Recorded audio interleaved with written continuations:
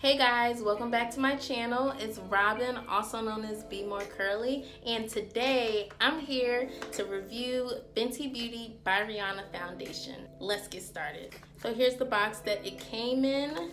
I got number 370. I do like the way the box looks. I think that the design on it is kind of cute.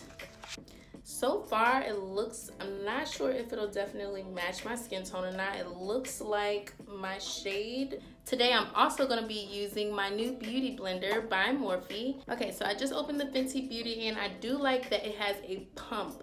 Now the Maybelline Fit Me foundation does not come with a pump, and that's one thing that I absolutely hate about it. I do love it, but I absolutely hate that it doesn't have a pump. Now I'm so glad that the Fenty Beauty foundation has a pump, so I will just put a few dabs on my face.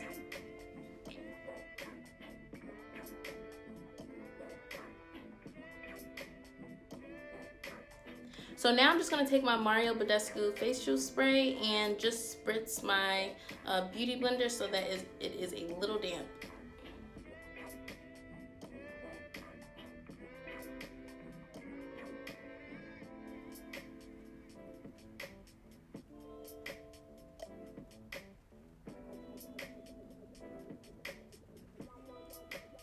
Okay, 370 is reminding me of Maybelline Fit Me 332.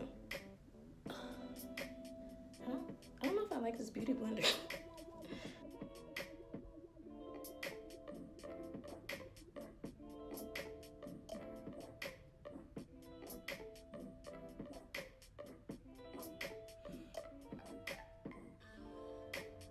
Okay, I do like this color. I think that this color definitely matches my shade. Great, it definitely matches. So I like that it goes on smooth and it doesn't look cakey. So that's another plus. Definitely have to use more than one layer. So I like how it's looking right now. Looks great.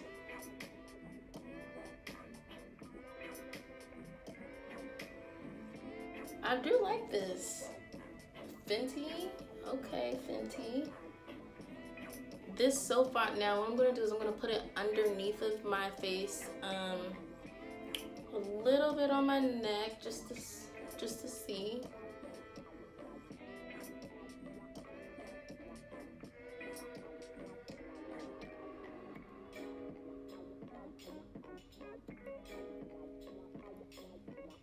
Okay, so I thought originally when I first started that this might be one shade too light, and it's actually not.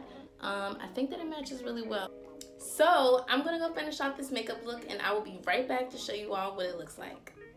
Okay guys, I'm back and I just finished my makeup look. So overall, I do like the Rihanna Fenty foundation. I feel like it goes on a lot smoother than my other foundation, which is the Maybelline Fit Me. The Maybelline Fit Me Matte and Poreless foundation. That's the one that I've always used since I started doing my makeup. And I will say that I would switch from Maybelline to Fenty. The only bad part about the Fenty foundation is the price. It was $34 when I purchased it, and that is very expensive. But I do understand the quality is definitely a lot higher. So I will be sticking with this for now, and once it runs out I'm definitely going to be going back to my Maybelline Fit Me. But overall, I do love it, and it feels very smooth. It feels very smooth. It feels very light, so I do like that. It doesn't really feel cakey, and I do think that it matches my skin tone pretty well. If you like this video, go ahead and subscribe to my channel if you haven't already, so that you can stay updated with all the notifications for my videos. So thanks for watching. Have a great day.